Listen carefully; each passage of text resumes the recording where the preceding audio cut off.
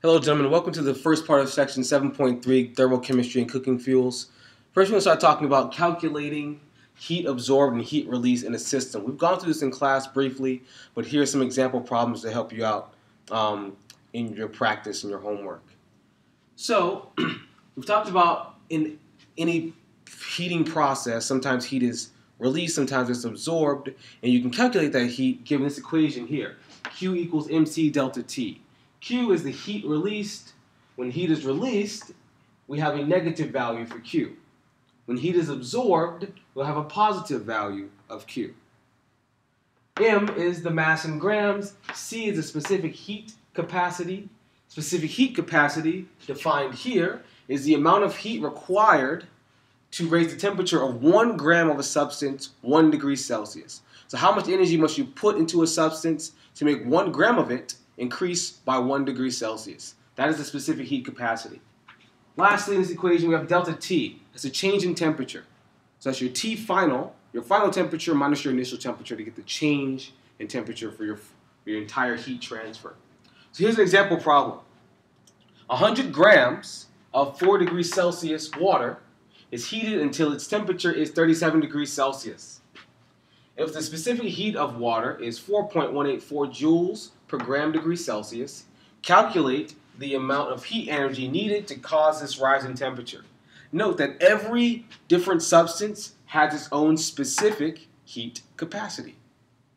They're all individualized. So water's is 4.184 joules per gram degree Celsius.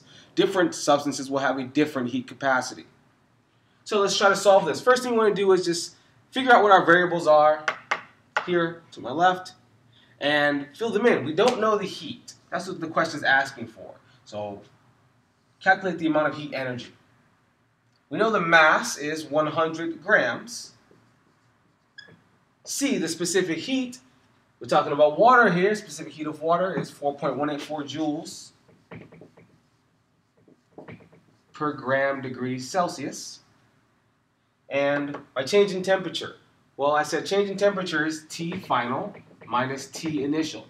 Final temperature minus initial temperature. So that gives us 37 degrees minus 4 degrees Celsius. 37 minus 4 will give you 33 degrees Celsius as your change in temperature. Now, let's begin to solve. Our equation is Q equals mc delta T. Now I'm going to substitute and solve for this equation. Solve for Q, excuse me. Q is equal to M, which is 100 grams, times C, which is 4.184 joules per gram degree Celsius. And I am putting all my units because I'm a chemist and that we keep track of those things. And my delta T, I could have done that over here, but I did it here. We have 33 degrees Celsius. Now it's a multiplication problem. I simply multiply 100 times 4.184 times 33. My degrees Celsius cancel here. My grams cancel there. I'm left with joules, which is the unit of energy. That's what I want. Heat is equal to 13,794 joules. And this is a positive Q here because heat was absorbed by the water. The water went from 4 degrees Celsius to 37 degrees Celsius. It increased in temperature. Heat energy was absorbed by the water. If I got colder, then heat energy would have been lost by the water, and my value would have been a negative value. Here's another example. This is a little different. It says, to what temperature? To what temperature? That's the question already. To what temperature will a 50-gram piece of glass raise if it absorbs 5,275 joules of heat? And its specific heat capacity is 0.50 joules per gram degree Celsius. The initial temperature of glass is 20 degrees Celsius, so of the glass. Now, here's what's different about this problem. We're not dealing with water. We're dealing with a different substance. Thus, that different substance, which is glass, has a different specific heat capacity, which is 0.5. joules per gram degree Celsius. Also, we're not being asked to solve for the total heat. We're being asked to solve for to what temperature. So if we're going to what temperature, they're asking for the final temperature. So after you've added 5,275 joules of energy into this glass, and the temperature started at 20 degrees Celsius, what temperature will you be at if the heat capacity is 0.5 joules per gram degree Celsius? We solve it the same way, with the same approach anyways. What's given to us? We know Q is 5,275 joules. The mass of this glass is 50 grams. The specific heat is 0.50 joules per gram degree Celsius, delta T. Now delta T, we know that this is T final minus T initial. We have T initial. We don't have T final. So we have to find TF.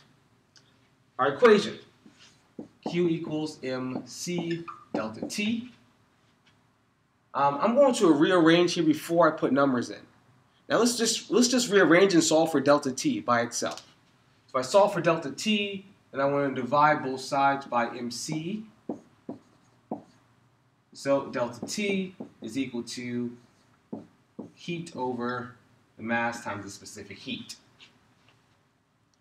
Let's solve for this, and then once we have a value here, we can break delta T down into its individual components here and plug it in. So if we do this, Q is 5,275 joules divided by MC divided by 50 grams times 0.5 joules per gram degree Celsius. When I do this, delta T is equal to C, I think that's 211. Sorry about that. 211 degrees Celsius. Now I say that because joules cancels out with joules, grams cancels out with grams. 5,275 divided by 50 divided by 0.5 will give you 211 in degrees Celsius is the only unit that's left over here. Now, that's what delta T equals, but we want to know the final temperature. So we know delta T equals TF minus TI, and that equals 211 degrees Celsius. But we know that TI is 20, so I'm going to rewrite this over here. TF minus 20 degrees Celsius equals 211 degrees Celsius. I'm going to add 20 degrees Celsius to both sides to isolate this TF. And TF equals 211 plus 20 is 231 degrees Celsius. That would be your final answer.